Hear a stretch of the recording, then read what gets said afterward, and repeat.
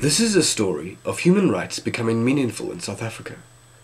Not in the constitutional court as one would expect, but among isolated rural residents living on the Pondoland Wild Coast, who have just reached a major milestone in their long walk to economic freedom. I cannot imagine it.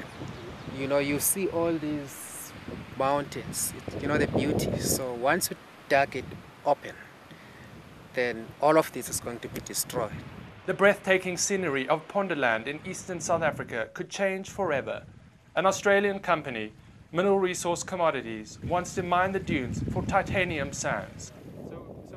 And Mzamo feels that the area is just too special to become a mining site. I tell what the miners don't tell, the impact of it in the community. Mining will transplant people and alter the landscape, and the Pondos are fighting to save their way of life. It is along this coastline that a mining company wishes to dig up 360 million tons of material. With global commodity prices rising and resources dwindling, it is here in Africa that the battleground is drawn. They have, at least for now, convinced the Minister of Mineral Resources, Susan Shabangu, to cancel mining rights for the Xolobeni Mineral Sands project on the Pondoland Wild Coast.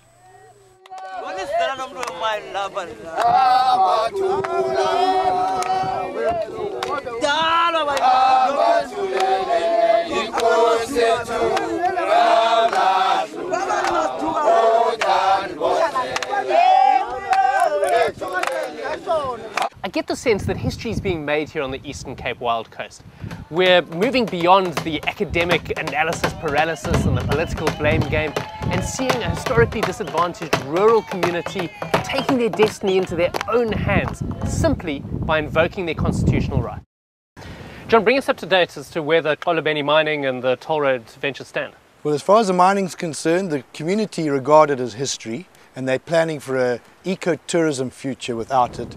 The Minister did allow the mining company 90 days to pull the fat out the fire. We have not been copied on any correspondence to indicate whether they've actually met any requirements there. So we're working on the assumption that they are lapsed and that we can start planning for what really should have been happening 10 years ago. But what about the toll road? Is this not a setback? Well, 6 years ago, if Minister van Schalkwyk had actually rejected the appeals against the first proposal, it would have been a huge setback, because at that stage the fight was very much about environmentalists from outside, concerned about the endemic plants. But given the mining experience of the last 5 years, we've seen a community that's really empowered themselves by accessing their constitutional rights, freedom of expression, access to information, and I wouldn't like to be on the other side, I promise you. So I don't know what he's saying. Our government, I trust even now, will come to us when they come up with a recommendation. There will be no resolution that will be taken by our government without considering our views. That was what Zimile Kunya said back in 2003. But it has now emerged that he and attorney Maxwell Bukwana had already established Zolco as a BEE entity to share in the mining profits. Soon after that interview, he and his brother Basheen were to be handsomely compensated by MRC to promote the mining venture. 50/50, who have been challenging coastal dune mining since 1988, when Richards Bay Minerals applied for mining rights in the Great St. Lucia Nature Reserve, was quick to get to the heart of the challenge. With an issue as controversial as this, it really surprises me that no NGO or capacity building organisation has actually come into this area and said, what are the issues that we're looking at? We're looking at mining, we're looking at the road, we're looking at ecotourism, and said, let's look at the pros and cons of all of them. Let's give you the information that you as a community need so that you can make an informed decision. It seems the debate is happening up here and the people on the ground are actually being alienated, marginalized, and aren't really part of this decision-making process. That's a problem. The royal house of Amampondo, with Her Majesty Queen Lombokiso Masubuza Zikao leading the challenge, were the first to challenge the government and show that even the cabinet ministers were sharply at odds with each other. Well, press has been kicked out. There are so many things that happen on the ground that we don't get to know about. No, they locked the door and closed it. We're not allowed into that meeting, but what's even worse is that some of the people that the Pondo Queen has invited on her behalf have also been asked to leave the room, and this is people like Kathy Kay from the Wildlife and Environment Society, political parties such as the Independent Democrats and the DA. Alright, so apparently the Queen has got them to move and the meeting is now open. Our delegation today consisted of a number of senior ministers from national... Would the mining be feasible if that road does not take the current proposed route? But we cannot answer that question. That's a question that a private company that's interested in mining must answer. Would you have the power to veto a mining decision from any other department? It is one area that is still with the Minister of Mineral and Energy Affairs and not with the Department of the Environment. We passed a law in 2002 which stipulates that before you start any mining operations, you have to consult with the local people. That includes the Royal House. We feel we have not consulted enough, and it is now that we are going to have a very strong consultation around these issues. Zamile Kunya had in the meantime entrenched himself and his younger brother, Bashim, as gatekeepers to the community. They were paid by MRC to co-opt the community into supporting the mining proposal. But some deeply concerned community leaders alleged it was more than mere co-option. Kunya and his supporters were confronted at the regular weekly Imbizo, a public meeting held under the jurisdiction of the local traditional leaders, or Indunas. Unalendo ayenze ebantwini uba ngabantu khona afuna ukuyenza anyengeze imali apha kwe mayiphele into kulo mlungu asinyobe anika abantu imali ngoba sasibantu kakhulu esinika o400 ukho abamba uqala futhi abanika imali makayeke unyoba ke abantu kweli lizwe lethu ngoba urhulumente esinaye akafuni ulotywe ngemali. Remember, she said that if human rights are to matter at all, they must matter in small places close to home, so small that you cannot find them on any maps of the world, but they are the world of the individual worker in his factory, in his farm, etc. And she said that the way in which this would be done would be by concerted citizen action, by people holding their governments accountable.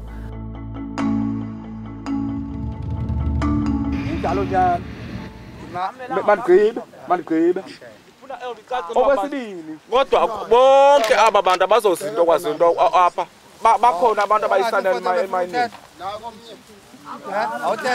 Nali phepha nali kukho abantu khona abantu behleli pha lithi iphepha zishareholder kuthenga senza inyoni kukho into ethi ibhaliwe ndiyifundile loo nto bonke le ngingiyabantu igcwele lapha imelwe kuzolko kakhulu likhona iphepha elishondo lithi uzolko i-community yonke umzi nomzi unesheya apha kule mining kodwa eyonto ayibhalwanga ndawo ishiwo ngomlomo.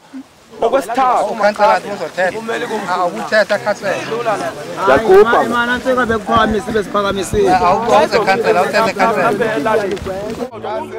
unfortunately, neither Caruso, Kunya, John Barnes, or the lawyer for the BE partner in the deal, Zolko, Max Bukwana, showed up at the follow-up meeting.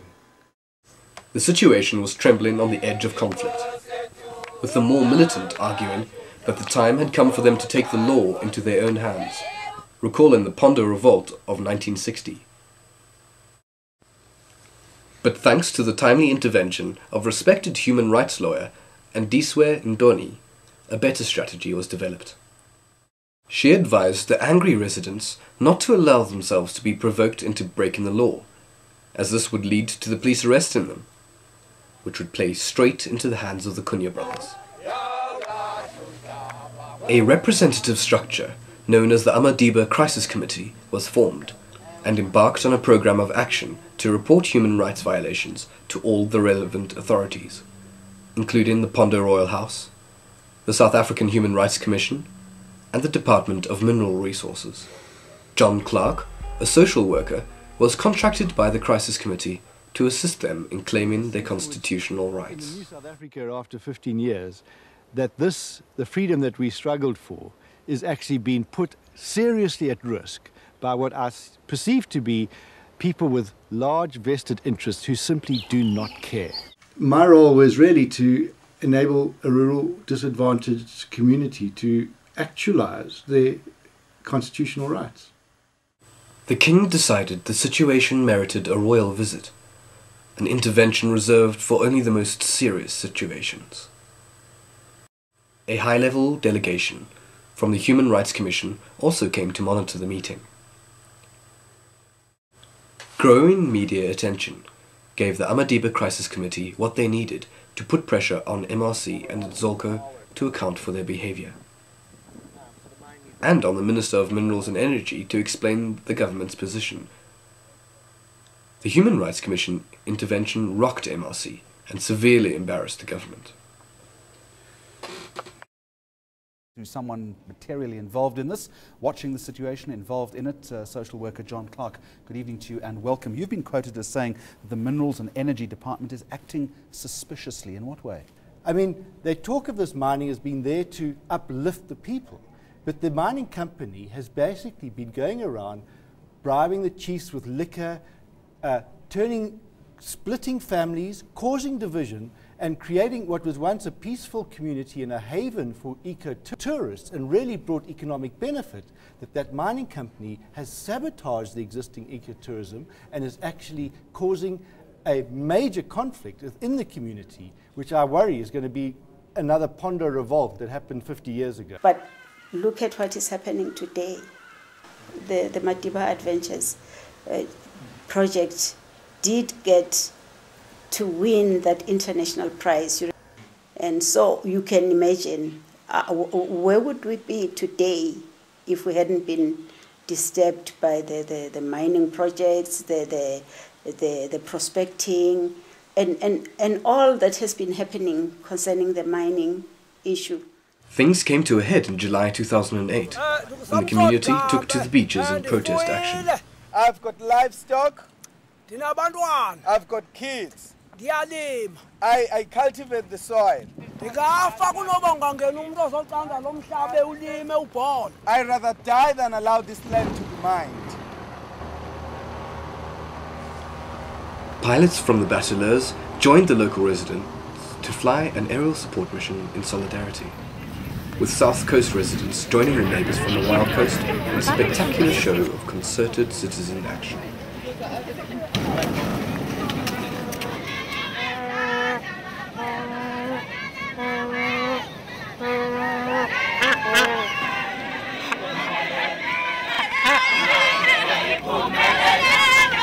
But MRC were unrepentant. The Crisis Committee raised their media profile higher still.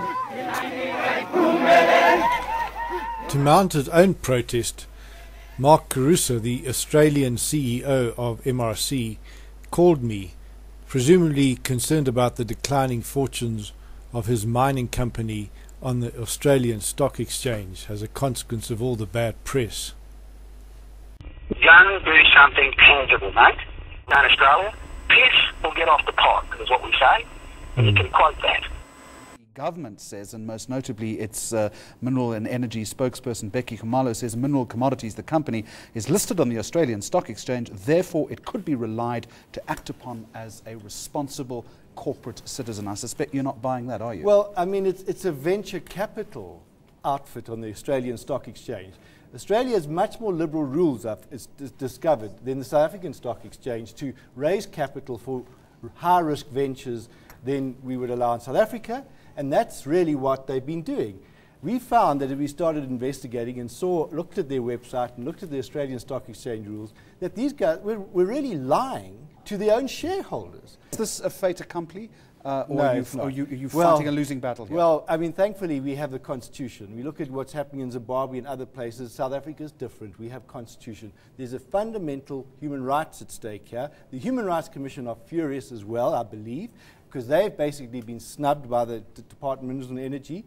I initiated a human rights inquiry in that and called them in to investigate, last year already, and the Human Rights Commission has been very worried because DME and the Department of Environmental Affairs and Land Affairs are clearly not singing off the same song All right, sheet. the Mineral and Energy Minister is going to the region on Friday. What do you want her to say to the community? Well, I would like her to take the Minister of Environmental Affairs and Tourism with her and the Minister of Land Affairs with her so that the community can see that government is being accountable to exercise cooperative decision making. At the moment that is not the case, and the suspicions are rife that there's a particular vested interest behind the Department of Minerals and Energy.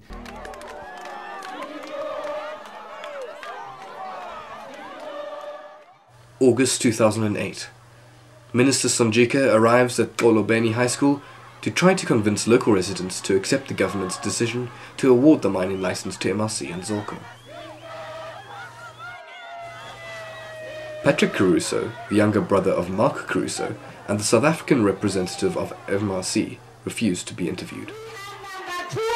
Titanium reserves in the whole world.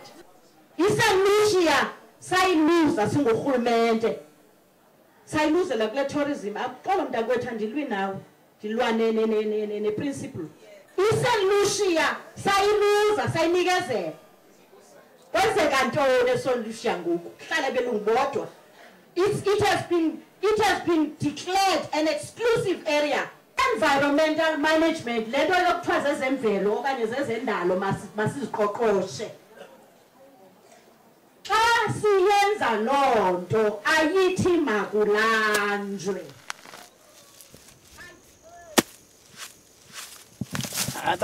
Basigwetha lona bathi asinakudla apha. Bathi lo mhlaba sadlawa nomntwana sikhula nje sikhulela la kulo mhlaba. Sidlala umhlaba kusetyenzwa omakhulu nokhokho. Ababevele. Besebenza lo mhlaba. Sakhula sangaka. Zaninika ke umzekelo omnye qha walento yenzeka apha eXolobeni. Zayeka la esemhlonhlo. Izwe emhlonhlo. Kusenzeka lento yenzeka apha. I-community enyibheke ngapha enyibheka ngapha. Dathi xa ndisabela kwathiwa kukho umuntu ongu-Richard Poor oyehlule phakathi i-community. What are they paying for that resource? Well, the price of an application fee, R1,000. Now for R1,000, the minister has chosen to allocate them the rights to a R8 billion resource on other people's land. It's those people living in that area who are going to bear the cost of mining. But the R8 billion and the profit generated from extracting and selling that is going to go to an Australian company. Now, why? Are you going to visit the area? No, not today. Not today? Not today. Have you been there? Yes, I've been there. Have you been there? Yes. Isn't this about people's rights on land? Well, that has not come to my understanding. My understanding is that it is about competing interests. One group feels that mining should happen. The others are calling for tourism. I beg to disagree. It involves people's land rights, first and foremost. It involves people's environmental rights, and it involves people's right to health and peace and tranquility. Those are fundamental human rights that are guaranteed by our Constitution. And those rights are being violated by what's happening here on the Wild Coast.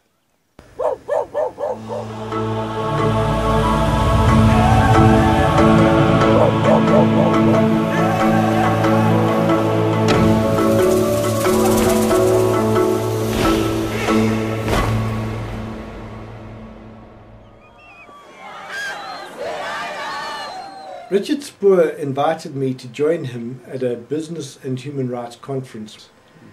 And the highlight of that conference was for me to meet Mary Robinson, who has been an enormous inspiration. She quoted this line from Eleanor Roosevelt, which has become a critical focus of my social work intervention. Remember, she said that if human rights are to matter at all, they must matter in small places close to home, so small that you cannot find them on any maps of the world. But they are the world of the individual worker in his factory, in his farm, etc. And she said that The way in which this would be done would be by concerted citizen action, by people holding their governments accountable.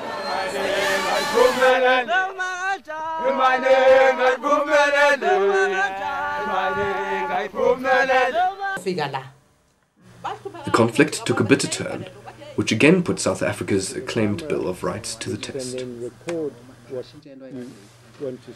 Reports emerged of police brutality against Xolobeni high school students who had refused to participate in festivities to welcome Minister Sonjika. After this conflict with the school principal, the next thing, a police van arrived with 3 policemen coming in, and each class was taken successively, and the entire class was shambaked. The boys were separated from the girls. They claimed that they saw it coming, because just before the visit by the minister, their normal practice session, that is football session, was suspended on the basis that they must go and practice songs which are going to be sung in that occasion. And then they asked a question as to how are we going to sing for the minister, which our parents are opposed to.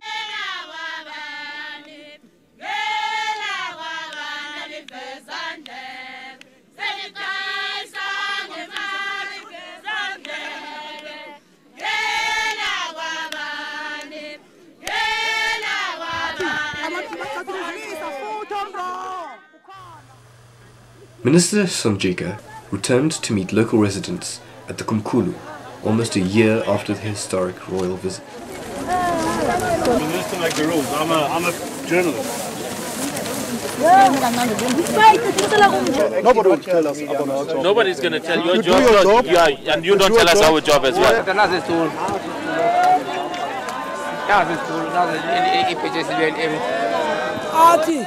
Nomhlaba unekhathi bulele ningasho bandibulalela imining asiyifuni ngaphakathi Viva NC viva phansi ngemining phansi yaphinda ndithi kuni ndiyaxolisa bendingazazi izinto ezininzi enizithethe apha zohlukile kwizinto ebendizivileyo le ndaba yomhlaba ngumhlaba wamampondo lona ninyanisile and futhi xa kuza kwenzeka izinto emhlabeni kufanele babantu bomhlaba bahambe phambili ninyanisile ngalona zonke ezo zinto kodwa ke sizaya kukumkani ndizawucelela phepha ugqwethe beliphethe ngoba bendithe apha ndizowumamela ndinivile ke ngoku sizaya kukumkani ndiye kuchief sibuye ke ngoku kuorganize omnye umhlangano esizawubuya siniphakele ke ezo ndaba sawube siziphaka ndiyabulela kakhulu. The principle is about environment for sustainable development, and this is really it's not about people's land rights. It's all about that, and again this is about sustainable development, it's about rights, it's about land, it's about all of that. And I want to talk to the camera, and I hope you will record this one. Yes. It's not about human rights being violated. It's a process of consultation which was not done properly. It's common cause that there has been no decision by this community to approve mining on their land. And in that respect too, the Department of Minerals and Energy is in violation of law that was enacted for the protection of people who live on communal land. Local residents lodged an appeal with the government, and court action was suspended pending the decision. Uba ngaba singanalo ulwazi igabalala ngala mining singakwazi ukuvuma sithi hayi mining siyayixhasa singakwazi ukwala sithi hayi mining asiyixhasa. Sarah Sefton of the Legal Resources Centre made an extremely convincing case. The best that Zolco could do was to commit a massive fraud to try to vainly show that they had community support. In August 2009, Sarah Sefton received Zolco's submission, replying to the Crisis Committee's appeal, and sent it to the Crisis Committee to study. Zolco was so desperate that they then went so far as to actually compile a list of some 3,087 local residents who had their ID numbers, their names, and critically their signatures, all stating effectively their prior, free and informed consent to the mining, except it was fraudulent. Life. But they have a question how their names are on the list of supporting, because they know from their heart they are not supporting the mine, but their names are on the list. But it would take another 2 years, a change of government, a new Minister of Minerals, and a complaint to the Public Protector, before finally, on the 6th of June 2011, Minister Shabangu finally announced her decision with respect to the Xolobeni mining rights. Surprisingly, given the fraudulent submission of names, she found that the consultation process had been adequately done under the circumstances.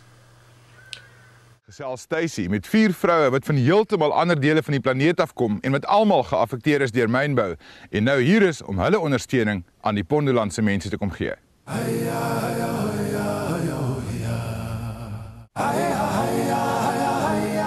We're fortunate enough today to be joined by 4 ladies who are members of the International Women in Mining Network. Now what this is, it's an organization that consists of women from all over the world who have somehow been affected by mining and or are interested in mining. Ladies, thank you so much for joining us. Sima, why is it that you ladies decided to come to South Africa in particular? We actually came to attend the AVID forum that was held in Cape Town, and we also decided that this would be a good opportunity for our network to link with members, local groups here. So that's how we got in contact with Nanle and John Clark. Okay.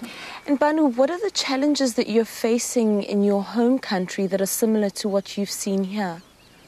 Some of the biggest problems are that our governments themselves are not being honest with the communities and not consulting the women, not giving proper information when they are giving license to mining companies, when they're selling away the indigenous people's lands and natural resources.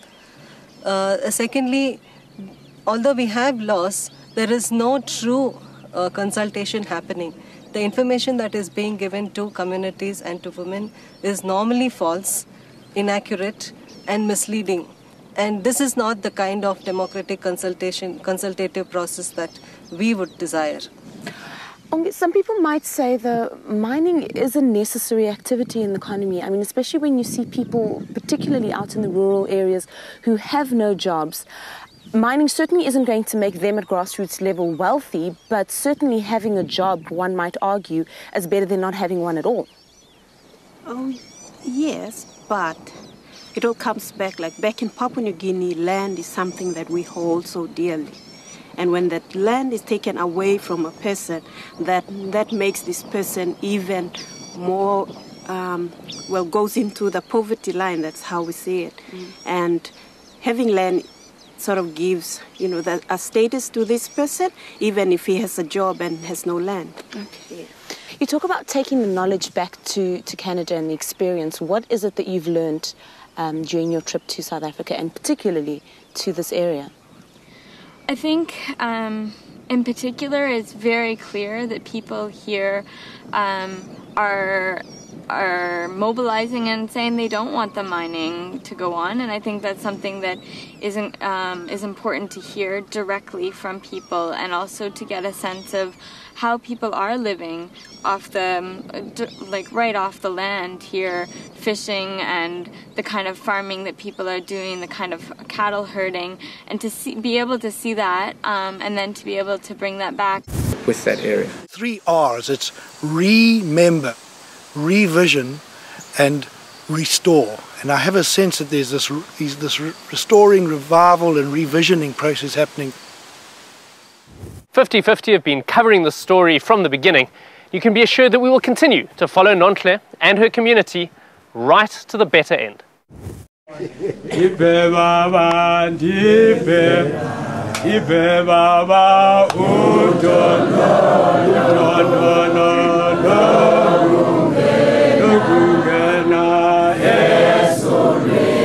Ibe